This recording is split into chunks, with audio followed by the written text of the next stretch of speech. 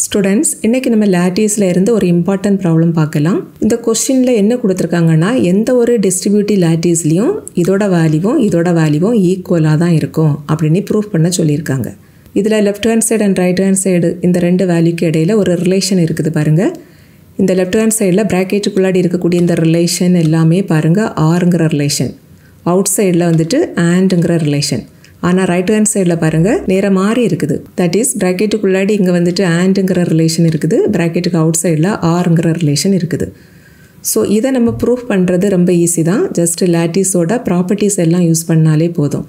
Already லாட்டிஸ்க்கு 4 properties படிச்சிருக்கீங்க.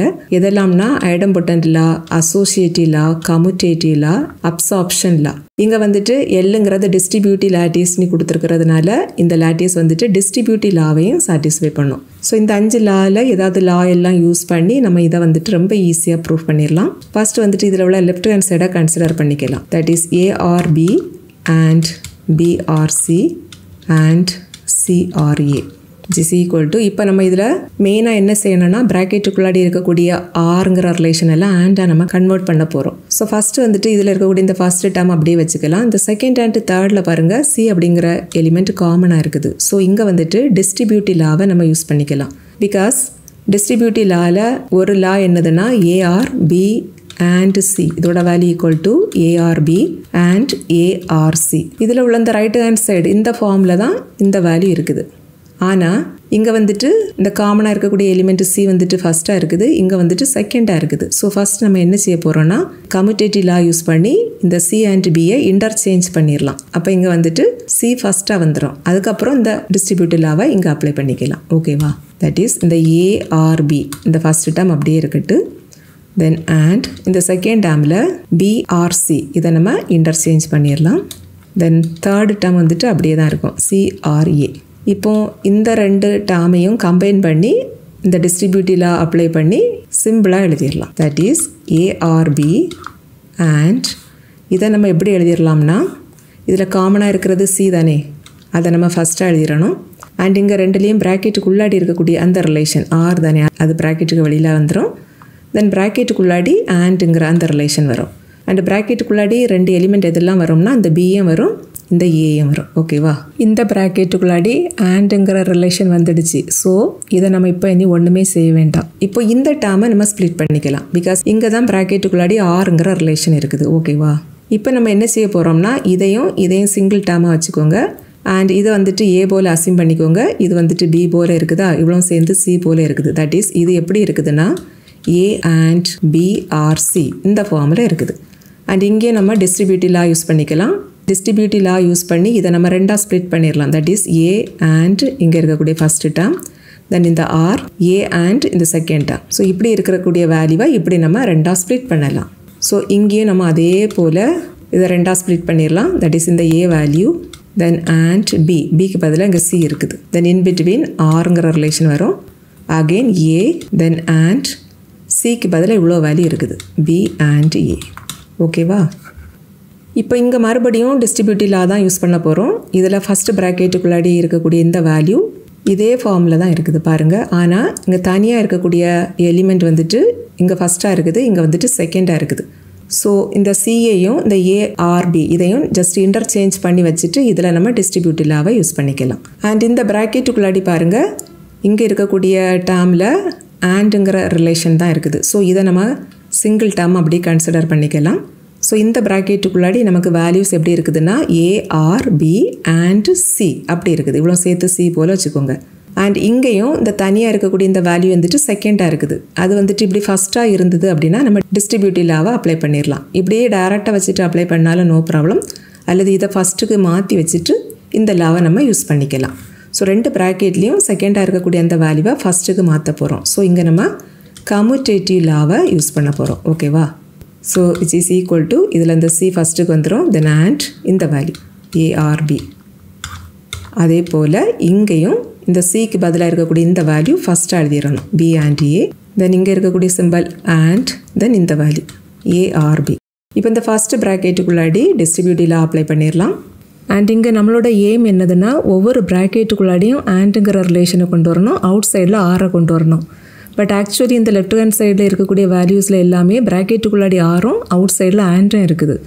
So இப்படி இருக்கக்கூடிய இந்த சிம்பலை மாற்றி கொண்டு வரணும்னா நம்ம வந்துட்டு டிஸ்ட்ரிபியூட்டிவ் லாவை தான் யூஸ் பண்ணி ஆகணும். அதனால தான் ஒவ்வொரு ஸ்டெப்லேயும் நம்ம டிஸ்ட்ரிபியூட்டிவ் லாவை யூஸ் பண்ணிக்கிட்டே இருக்கோம். அண்ட் நீங்கள் இதே போல் தான் ப்ரொசீட் பண்ணணும்னு கிடையாது. நீங்கள் வேறு ஒரு வேல கூட இதை ப்ரொசீட் பண்ணி இந்த ஆன்சரை டிரைவ் பண்ணலாம். ஓகேவா? எப்படியாவது அந்த ஆன்சரை கொண்டு வரணும், அவ்வளவுதான். Okay, which is equal to C and A. தென் இந்த ப்ராக்கெட்டுக்குள்ளாடி இருக்கக்கூடிய ரிலேஷன் வெளியில் வந்துடும். அகெயின் C and இந்த B. தென் இந்த சிம்பல் எழுதிக்கலாம். இப்போ இந்த செகண்ட் ப்ராக்கெட்டுக்குள்ளாடி பாருங்கள், 2 ப்ராக்கெட் இருக்குது பார்த்தீங்களா? இதில் இந்த ப்ராக்கெட்டுக்குள்ளாடி இருக்கக்கூடியதில் தான் ரிலேஷன் அண்ட் இருக்குது. நமக்கு அண்டு தான் ப்ரூஃப் பண்ண வேண்டிய பார்ட்லேயும் இருக்குது. ஸோ இது அவ்வளோத்தையும் சேர்த்து A போல் கன்சிடர் பண்ணிக்கோங்க. இது வந்துட்டு B போல் இருக்குது, இது வந்துட்டு C போல் இருக்குது.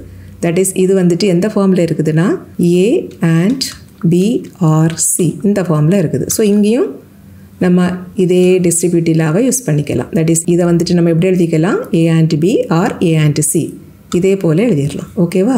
ஸோ செகண்ட் ப்ராக்கெட் இது எப்படி ரெடியூஸ் ஆகிறோம்னா ஏக்கு பதிலாக இவ்வளோ வேல்யூ இருக்குதா? B and A.